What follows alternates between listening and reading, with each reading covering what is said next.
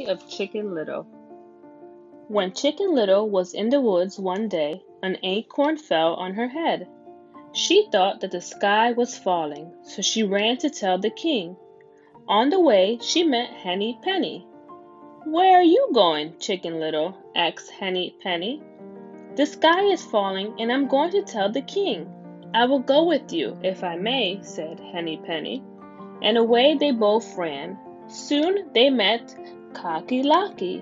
"Where are you going, Henny Penny?" asked Cocky Locky. "The sky is falling, and I am going with Chicken Little to tell the king." "I will go with you, if I may," said Cocky Locky. And they all ran down the road. When they came to the pond, they saw Ducky Lucky. "Where are you going, Cocky Locky?" asked Ducky Lucky. "The sky is falling, and we are going to tell the king." "I will go with you, if I may," said Ducky Lucky. And away they went. Next, they met Goosey Lucy. "Where are you going, Ducky Lucky?" asked Goosey Lucy. "The sky is falling, and we are going to tell the king." "I will go with you, if I may," said Goosey Lucy.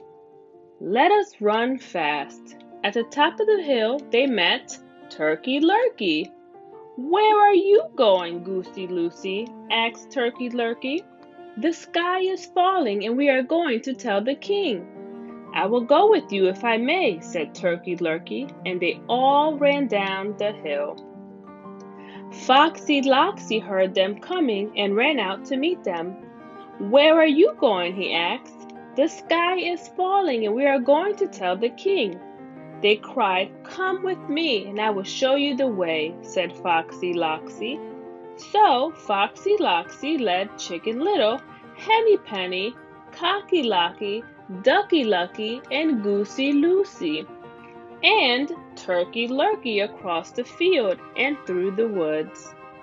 He led them straight into his den, and they never saw the king to tell him that the sky was falling. Sing a song of sixpence. Sing a song of sixpence, a pocket full of rye, 4 and 20 black birds baked in a pie.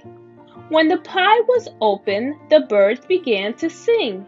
Wasn't that a dainty dish to set before the king? The king was in his house counting out his money. The queen was in the parlor eating bread and honey. The maid was in the garden hanging out the clothes, when down came a black bird and pecked off her nose. The Foolish Rabbit, a folk tale from India. Once upon a time, a rabbit was asleep under a palm tree. All at once he woke up and thought, "What if the world should break into pieces?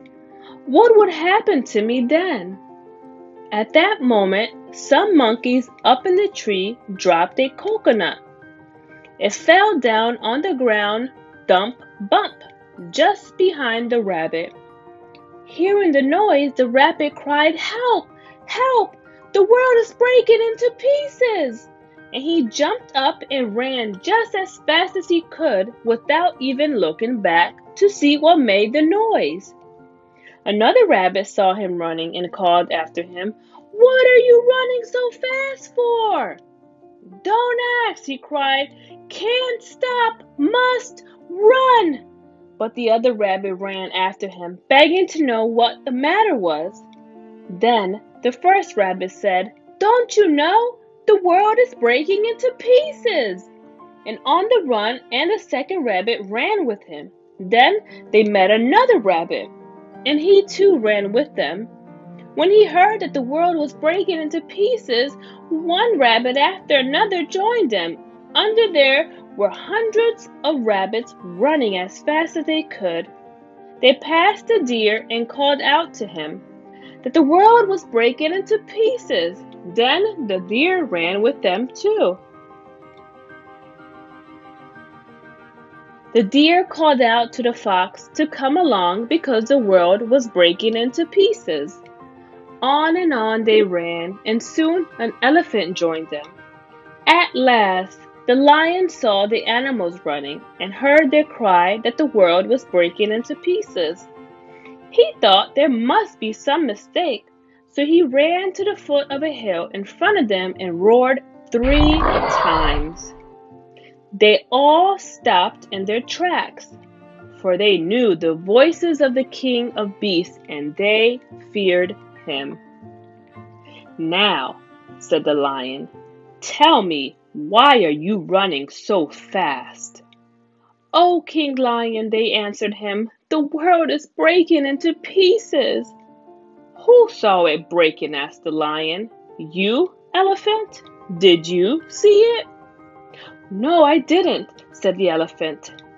"Ask the fox, he told me about it." "I didn't see it," said the fox. "The deer told me." "The rabbits told me about it," said the deer. One after another, one of the rabbits said, "I didn't see it, but another rabbit told me about it." At last, the lion came to the rabbit who had first said the world was breaking into pieces. "Well, now," said the lion, "is it true that the world is breaking into pieces?"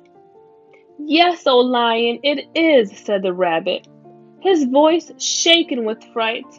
"I was asleep under a palm tree. I woke up and thought, what would happen to me if the world should break into pieces? At that very moment, I heard the sound of the world breaking up and I ran away." "Then," said the lion, "you and I will go back to that place where the world began to break up and see what the matter is." So the lion put the little rabbit on his back and away they went. Like the wind, the other animals waited for them at the foot of the hill. The rabbit told the lion when they were near the place where he slept, and the lion saw just where the rabbit had been sleeping. He saw, too, the coconut that had fallen to the ground nearby. Then the lion said to the rabbit, "It must have been the sound of the coconut falling to the ground that you heard." "You foolish rabbit." The lion ran back to the other animals and told them all about it. And it is good that he did, for had it not been for the wise king of the beasts, they might all be running still.